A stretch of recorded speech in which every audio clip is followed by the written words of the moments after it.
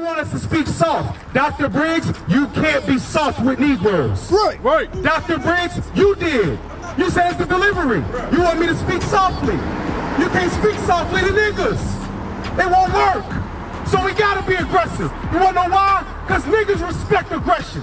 That's why. There's two things black people respect on this earth. That's power and fear. Sometimes you gotta put fear in a Negro's mind so he listens to the God of heaven and earth. Right.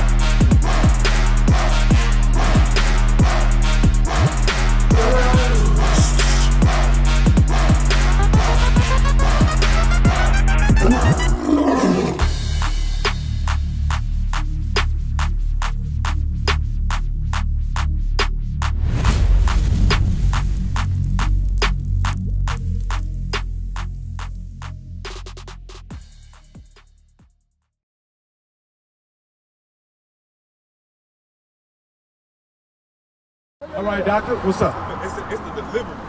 That's all I'm saying. I'm trying to figure out, like, how can we get all of this out to the people? And I'm just telling you this from the outside looking in. This is what a lot of people are saying. Like, when I talk to my colleagues and all of them, it's like, it's the delivery. Like, how can we get this information to them without being in their face? And they think y'all are aggressive. And I'm like, well, y'all don't speak. When the last time you ever spoke to any of them? When the last time you never said nothing to them? Or to ask her, why is it so aggressive? Why is the message so aggressive? Why is everything such a yeah in your face? Instead of, hey brother, come here. You know we're supposed to be in the Torah? And this is why we're supposed to be in the Torah. What's your name? Dr. Cornell Briggs. Dr. Cornell Briggs. My name is Matty. All right? Now, I'm going to tell you something, Cornell Briggs. I know it's... This area, yeah. with any of these Negroes out here, if I walked up to them and said, brother, we have to keep the Torah, brother. Would they respect me? Would they respect me if I said that the nice way? Answer the question. How many times have we been saying it? Answer the question. How many times have we been saying it? A lot. Okay, so why can't we all? You got the message, right? Hold on. No, you got the message. Hold on. I don't have the message. The Bible got the message. Well, I'm gonna tell you Dr. Briggs, I gotta let you know something. You said you believe in the Bible, right? No, I did let you talk. Did that come out my mouth? Do you believe in the Bible? No. Okay, I believe that's a history. I believe that's a history book for black people. It's our history. I believe that. It's written by men. So you believe in the Bible? Every book is written by man, doctor. You can't be a doctor without reading books that was written by man. Oh, so my question, you went to law school to study a book that was written by man. Exactly. Come on, man. So let's get out of. That's all I'm saying. No. I gotta let you know something, Dr. Briggs. Yes. You just said it's the delivery. You just agreed with me that if my delivery was softer, these Negroes wouldn't respect that. Some. None of them. Because black people don't respect softness. That's why all of these pastors and teachers and preachers, they not doing nothing for the community. Somebody did that to me. I'm not doing no assuming. It's all fact. I'm not here to yell. It's all fact. The fact is, all of these churches in all of our neighborhoods, why are we still at the bottom? Taking our money. Because they speaking soft to the people. Read Ezekiel chapter 2. We're going to show. Read. Ezekiel chapter 2, verse 3. He said unto me, son of man, I send thee to the children of Israel. He said, you want to know why you can't? You want to know why you don't believe in the Bible? Because you talk while it's being read. Dude, I'll let you speak. You said it's the delivery. Can I rebuttal that what you just said? Or do I have to let you speak for 10 minutes? Bro, we're not even having a dialogue. I'm trying to. How? You keep talking and jumping to the bottom. All I did was I let you speak. You said it's the delivery. You went over there to Ivan, right? And said it's how they speak. You want us to speak soft. Dr. Briggs, you can't be soft with Negroes. Right. Dr. Briggs, you did. You said it's the delivery. You want me to speak softly. You can't speak softly to niggas. It won't work. So we gotta be aggressive. You wanna know why? Because niggas respect aggression. That's why. There's two things black people respect on this earth. That's power and fear. Sometimes you gotta put fear in a Negro's mind so he listens to the God of heaven and earth. That's why you said about the Torah. We gotta go back to the Torah. You know what Negro? You gotta go back to the Torah, right? You know what Negro means? Come on, man. You're not smarter than me, doctor. Who you? You're not smarter than me. Negro is a Latin word that means black. It means God. No, it doesn't. It's NGR. There's NGR. NGR. NGR. That's what. That means nothing. What resource do you have? What primary or secondary source can I go to find out that NGR means God? Dr. Andrew Bowers. What primary or secondary source can I go to? Not a man, because niggas lie. Okay. So what primary or secondary source can I go to that tell me that NGR means God? Have you been to the... You see all this talking that we doing? Just ask me a question. Never went to the Bible once. You just asked me a question. Go ahead. Have you been to the museum in London? They got the whole straw right there. I can see it. And it tells me where it's the proof is right there. Nobody's denying it. That is absolutely incorrect. Because the museum in London, I'm going to tell him and him, the museum in London that he's talking about actually has a very old book. They got to turn the pages for you. Yeah. We've been there. We actually took pictures of the actual book. Okay. So they got to turn the page for you because it's so delicate. Yeah. In that actual book, this land right here is called Negro land. Negro land. And Judah is right there in the same book. Nowhere in that book does it say NGR means God. Okay, listen. Okay. Now, wasn't that not the question that I asked him? Okay. I said, what primary or secondary source shows me that NGR means God? Okay, I will. He told me a man's name and then went to the London thing like we're not that educated. I'm not, you know what I'm saying? I don't believe you a doctor. I think you lying. I'm not saying Read verse 7. I'm not even saying that. Ezekiel chapter 2, verse 7. And thou shalt speak my words unto them. We're speaking God's words, doctor. Read. Whether they will hear or whether they will forbear. Whether you listen or whether you don't, we're speaking God's words. That's right. Ain't no Negro gonna come over here because it's men like that that leave our community soft. Men like that leave the community soft. You wanna know how? You wanna know how? Because all they focus on is economics. Now let me ask you a question, Ivy. You've been sitting and listening for a long time. And brother right here, Josh, right? Josh? Now let me ask you this. How many businesses do you own? I own my own business. I own my own business. I own 3 subways in this whole city. I feed a lot of fucking families, bro. Don't sit up here and talk about what I do in my community. Are you kidding me? In that subway, you got you feeding them You got it, bro. In that subway, I'm not feeding no fucking hamburgers. I'm not feeding no fucking bacon. I'm feeding healthy food. Are you kidding me? But in the Torah, right. In the Torah, he said that we got to keep the Sabbath day holy. Do he do that? In the Torah, they said to wear fringes. Do he do that? In the Torah, it say not to eat pork. Do he do that? He sells it. He sells it. You know what I'm saying? We got to stop the hypocrisy in the black community. Still working for the white man. Because all of them franchises, you still got to pay taxes. Matter of fact, you got to buy into that franchise. You got to follow the rules of that franchise. And you got to pay a franchise fee. Oh, I know. Oh, I know. Subway is the cheapest franchise to buy into. How do I know that? He got on an employee shirt. How do I know that? How do I know that Subway is the cheapest franchise to buy into? It's 10 grand. I know all the paperwork. You wanna know how? Because we've done it already. Bring it up. Oh yeah, these Negroes, we got jobs. We got families. We got wives, we got kids. We got responsibilities. We have businesses. I'm a part of several.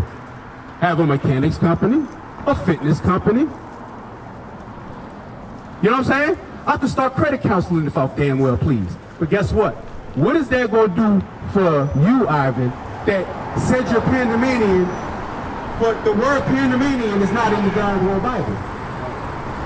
You know what I'm saying? Israelite is. Y'all were conquered by conquistadors.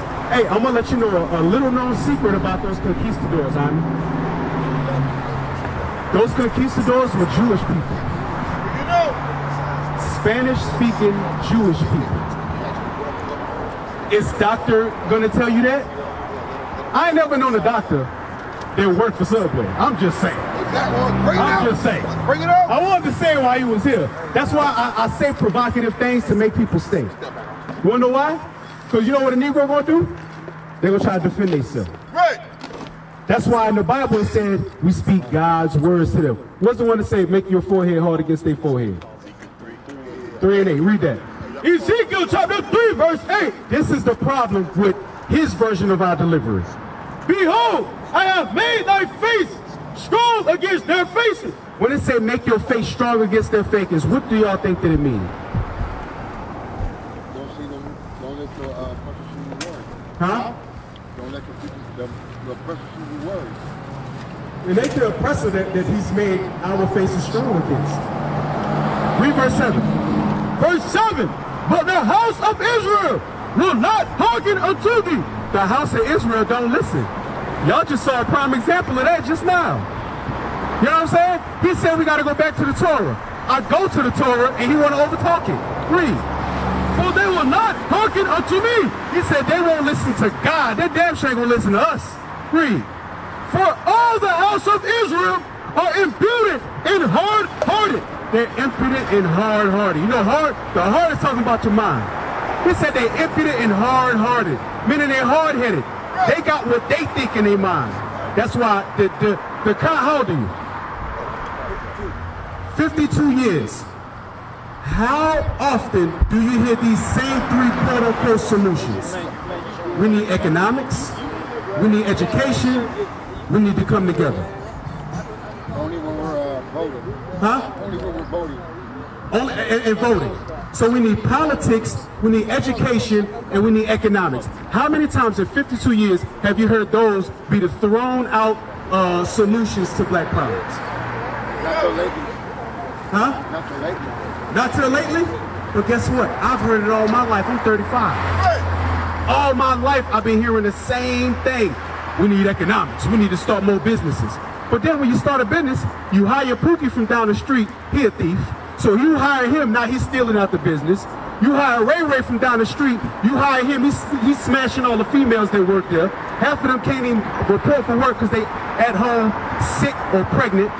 Made hella damn single parents. You know what I'm saying?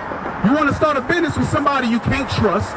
You want to start a business with somebody that don't have the proper education to know how to do things and how not to do things. How many times we see in business, especially brothers going business together, the business don't last because somebody does something corrupt. Never do we hear, oh, we got to change our mindset. Oh, we got to reform our thoughts. We got to start thinking different. You know what I'm saying? Read on. Verse 8. Behold, I have made thy face strong against their face. When it says make your face strong against their face, y'all can obviously look at me and see I'm light-skinned. Now, what's the common consensus of light-skinned people in this country from other black people? Come on now, don't play dumb. I'm from New Orleans. I was raised in the hood my entire damn life. What's the consensus when niggas look at light-skinned people? Huh? Half-breed, what else? Weak, soft, like a skin tone accounts for some sort of strength. He said make your face hard against their faces, meaning, why? Willie Lynch, why? That comes from the old theory of you being, your mama had sex. Exactly. It's a Willie Lynch letter. The child treated a little bit different. Yeah. But it say make your face hard against their faces. Because black people, they come up with some mean mugs out this world, don't they? So we got to make our face hard against their faces. Meaning we got to stand face to face with them. Read. And thy forehead strong against their forehead. Meaning your mind strong against their mind. Ain't nobody going to come over here and tell us anything about this book. You're going to sit and you're going to listen. If you try to say something about it, I'm going to force you to prove it. And when you don't got the proof, you're getting your ass cut up. That's why I say, he said NGR means God, right? Come on now. When you ever heard that? 52 years. Whenever you heard NGR meaning God. Never. Not till today. Not till today. That's some new stuff in the earth. Hey, but guess what? We'll get it to you. He said, make your face strong against their faces, your forehead hard against theirs. Why? Because we know what we're talking about. Right. And black people are hard-headed. And a lot of times, it takes for us to get on their level in order to get them to come in. That's right. Now, we could get on intellectual levels. You know what I'm saying? I've been to college. I wasn't no hoodlum my whole life. At some point in time, I did transform. You know what I'm saying? We can get on the intellectual level, and I can get on the ignorant level, too. Exactly. Exactly. But the one thing that we can't adapt to, Romans 12:2. This is what we can't adapt to. This is one thing we can't adapt to. Why? Because it don't work for us. How many times do you see white people do something and they get away with it? Black people do the same exact thing and go to jail for 40 years. Yeah, you want to know why? He touched on it earlier. The earth is given into the hand of the wicked. They run this place. Right. That's why their laws could bend to them. They run this place.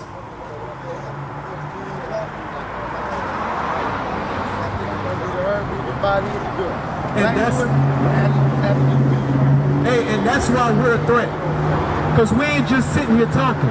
We literally putting forth effort to change the mind of our people. Read. Romans chapter 12, verse 2. If be not conformed to this world. The Bible says, don't be conformed to this world. The ways of this world is wicked. Sis, let me ask you a question. Do you like single parent homes? How do we stop it? I'm going to show you. You see that? We have one problem that I just brought up. Single parent homes, right? Now, I asked her, how do we stop it? She don't know. That's understandable. Nobody ever taught us how to stop single parent homes. Right? Read it again. And be not conformed to this world, but be ye transformed by the renewing of your mind. We got to renew our mind. Watch this. Hold up, sister. I'm going to show you. The camera is not on you. The camera not on you. It's facing me, actually. Hebrews 13:4. I'm going to show you how to stop single parent homes. Read. Hebrews chapter 13, verse 4. Marriage is honorable in all. The Bible says marriage is honorable. Do you know what kind of men want to be fathers? Husbands. Right. That's right. That come with marriage. A boyfriend, think about that word, boy-friend. Boy, he ain't say my man friend. You're a man when you become a husband. Right. If you smashing a girl and y'all ain't married, you're still a little boy. And little boys get little girls pregnant. This is why single parent households run rampant, because marriage is not honorable. You understand, sis? Because look, you meet somebody, you don't have sex with them at all. Y'all get to know one another, y'all get married. Once y'all get married, y'all have sex, you get pregnant. Is he shocked? Is he worried? Is he concerned?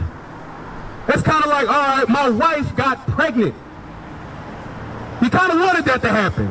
Why he got married? Black people don't like marriage nowadays. In your time, 8 out of 10 people was married. Now in your time, it's 8 out of 10 people is unmarried. And that 2% that is married, 70% of them in divorce. Why? Because marriage is not honorable. It's not looked at as work. Read. Marriage is honorable in all, in the bed and the foul. Whatever y'all do in y'all bed of marriage, this is whatever y'all do, because y'all married. That's your woman. Read. But whoremongers and adulterers, God will judge. Sometimes the judgment for being a whoremonger or the judgment for being an adulterer, having sex outside of marriage, is a baby. The judgment of the woman is the child. Because 9 times out of 10, she's going to have to keep the child. The judgment for the man is being put on. Nope. Negroes don't get that no more. 52 years, we call niggas hoes too. Right. Yes. We'll call you a hoe too. If you sleeping with a bunch of women, that ain't praiseworthy. Especially with all the diseases running around here. We ain't giving people that no more off of that. That ain't cool no more. The woman, listen, the woman, her judgment is to take care of that baby. The man's judgment is child support. Now you got the white man telling you how much to pay this woman for a child that may or may not be yours. Shalom, Israel. This is Bishop Nathaniel. I want you to know that you can view all our Sabbath classes live on IUIC TV. That's right, I said on IUIC TV. Download the app today. Shalom.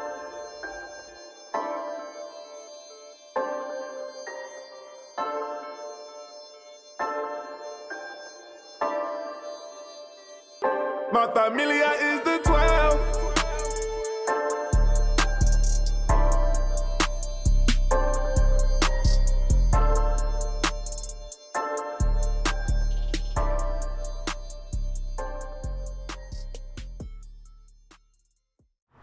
Because nowadays, they could put you on child support from conception. Meaning while she's pregnant, you paying child support. The baby not even here, and you paying child support. So you could pay 9-10 months worth of child support, have the baby be born, oh, it ain't your baby, and guess what? You just lost out on 9 months worth of money. And then they're probably still gonna keep you on child support. It has happened. It has happened. If you raise that child, that's your responsibility. Yeah, but guess what? A lot of the brothers wouldn't have to get with a woman with a baby if marriage was honored. Right. They wouldn't. But we got to transform that mindset. Watch this, Psalms 19:3. 7, my bad, 7. We got to transform that mindset. Because, look, going off of what the doctor said earlier, right, Josh? Right, I'm going off of what the doctor said earlier. He said we need businesses, right? What do men with a lot of money tend to do? Now we're talking about women and men. Huh? We tend to be whores once we have a lot of money. You know what I'm saying? So a brother with a whole lot of bread, he's looking to spend that bread on whoever is trying to accept it. We need to change the mindset. We can have businesses all day, but if you're going to get a business and sleep with 16 different women, what good is that going to do for our community as a whole? Right. Nothing. Exactly. You're going to destroy a bunch of women, they're going to run around, and they're going to raise up destroyed children. Right. And those destroyed children will grow up and rob you. Read. Psalms chapter 19, verse 7. The Lord is perfect. God's law is perfect. Read. Converting the soul. Does what? Converting the soul. That converts our soul. The law of God. Because guess what? Ivy, can you grow a full beard while you shave? Why? Fit into the culture. Deep room. To fit into the culture? That's what we all do. You can't have a job, you got a big ass beard, you got a shave it. No. You got a job. You got a job. You got a job. You got a job. You got a job. Why you didn't ask me? I'm just saying. Your beard's small. Your beard's small. It's not a secret, Kalai. It's not secret. You got a little beard, all right? Everybody out here got jobs. You can have a beard and have a job. The reason why we do it, because of that woman. You know, just like I know, they like the goatee. They like the mustache and just the chin hair. And a lot of it is, you know, us being in society over a certain amount of years, we just got used to it. But guess what? Part of that changing of the mind is knowing that us as Israelite men, we got to grow a beard. It don't have to be a big beard like me. It could be a small beard. You know what I'm saying? Don't cut into it. Let's get that law right quick. Read. Leviticus chapter 21, verse 5. They shall not make baldness upon their head. So we're not supposed to make our heads bald. If you going bald, that's one thing. You're not supposed to take a razor to your head and make it bald. Read. Neither shall they shave off the corner of their beard. The corner of your beard is that natural line that goes all the way across. You're not supposed to cut into that. So you can have your beard trimmed down, but it better be the natural line. You know what I'm saying? We're kings. We could be well groomed. Just don't cut into your beard. You know what I'm saying? That's a law. You want to know why? Go to Leviticus 18:2. I'm gonna show you why. Because he talked about Christ going into Egypt when he was young, right? Talked about us being in Egypt as a nation of people, right? In captivity. 400 years in Egypt, what you think we started to do? We started to fit in just like them. Because what a lot of people don't understand is, in Egypt, it was an abomination to have body hair. So they used to shave off all of their body hair so they could be smooth. And then they'll put on a wig. That don't make no damn sense. They'll shave off all their hair and put a wig on. Which goes to show you what our sisters is doing nowadays, how they'll shave off all their hair and then put a wig on. That's an Egyptian custom. They need to stop that. Read. Leviticus chapter 18 verse 2. Speak unto the children of Israel and say unto them, I am the Lord your God. After the doings of the land of Egypt, wherein ye dwelt, shall ye not do. Say, after the doings of the land of Egypt, don't do after Egypt. Don't do what they do. Wanna know why? Because we separate. The Egyptians shave their face. We're not supposed to do that. The Egyptians shave their hair. We're not supposed to do that. The Egyptians was having homosexual sex and incest, sleeping with their mama and their sister. We're not supposed to do that. You know what I'm saying? That law in the Bible, when it says, don't lie with man as you lie with a woman, that came from Leviticus 18. The top of Leviticus 18 said, don't do after the doings of the land of Egypt. That goes to show you, in its context, the Egyptians was doing all of that. We ain't supposed to be doing that. You know what I'm saying? You got a question? You've been listening for a minute, and you done see a couple different spirits come up here. You know what I'm saying? Because I wanted to deal with the doctor. But a lot of times, our people don't understand the necessity that we need. If I was, like I said, if I was to come up to you, brother, God is love, John 3:6, would you sit here and listen to me? You're like, hell no, this weak ass little nigga, I might as well just go in the store. Exactly. We're not supposed to be doing that. We're a race of kings. You think kings speak soft? And we're supposed to be Christ-like? Matthew 7:29. I'm going to show you why it's important for us to be Christ-like. And this is a problem that not just white people have, but a lot of black people have it. That's why white people, they don't really have to do much to us. You know what I'm saying? All they got to do, all they got to do is just wait for our own people to come against us. That's it. It's called a watchdog. Watch what the Bible say about Christ. Read. Matthew chapter 7 verse 29. For he taught them as one, having authority, and not as the scribes. Read it again. For he taught them as one, having authority, and not as the scribes. That's why we teach the way we teach. We got authority here. Period. If they got Negros selling drugs, this our block until we leave. Go sit down somewhere and listen. After that, when we leave, then you can do whatever you want to do. But while the men of the Lord standing here, we control this. That's right. And that's everywhere. That's in Texas. That's in New Orleans. That's in New York. That's in Cali. That's in South and North Carolina. Wherever we at teaching, we run that spot. You doing something you ain't got no business, we will mess your money up.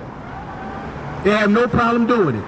Because we teach with authority. And that's what black people don't like.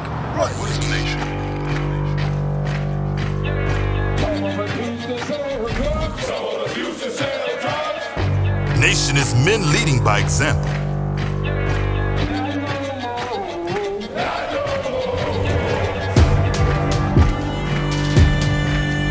Nation is family.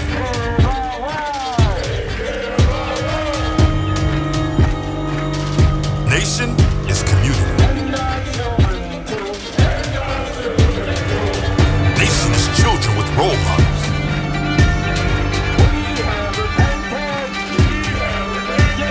Nation is you